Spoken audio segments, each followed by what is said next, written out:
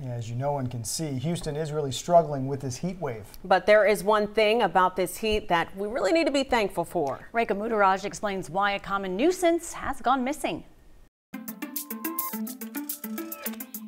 Why could there be a silver lining to our extreme heat? It is so hot right now. It's tough for humans to spend extended periods of time outside. And it turns out we're not alone. Our nemesis, the mosquito, also doesn't like this level of heat.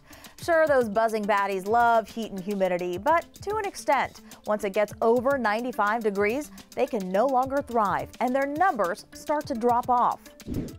And it turns out Houston may be seeing fewer and fewer days filled with mosquitoes. The nonprofit Climate Central looked at more than 200 cities in the U.S. to see how many days they had that are ideal for those buzzing pests. That would be a day with an average relative humidity of 42% or higher and temps between 50 and 95 degrees.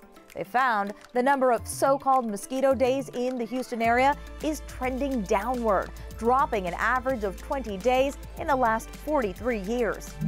While the same trend was seen in other southern cities, the study found the rest of the country is seeing an increase in mosquito days. Cities like San Francisco, California, and State College, Pennsylvania had some of the biggest increases. And while some of these days could be attributed to rising temperatures, experts note other factors like rainfall and drought can influence the activity of these winged bloodsuckers.